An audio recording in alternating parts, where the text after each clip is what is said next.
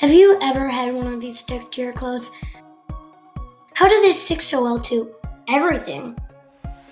They are commonly called burdocks.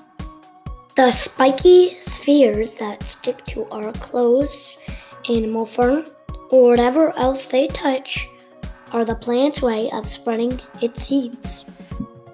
The plant uses other creatures to move its seeds to new locations to start more burdock plants. Look closely at its curled spikes. Does it look like anything you recognize?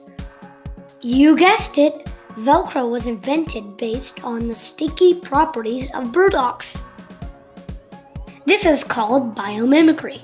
Biomimicry is when we make new inventions that were inspired by nature.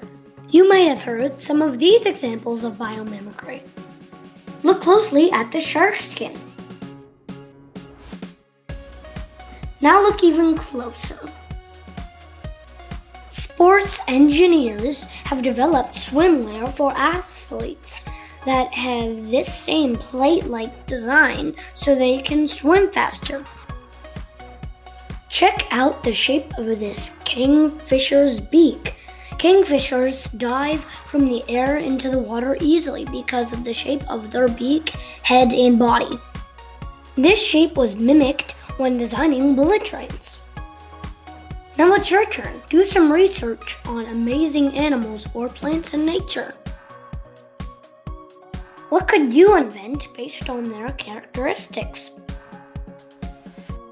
How could your invention make life better, safer, or easier for others? Be sure to share your inventions with us.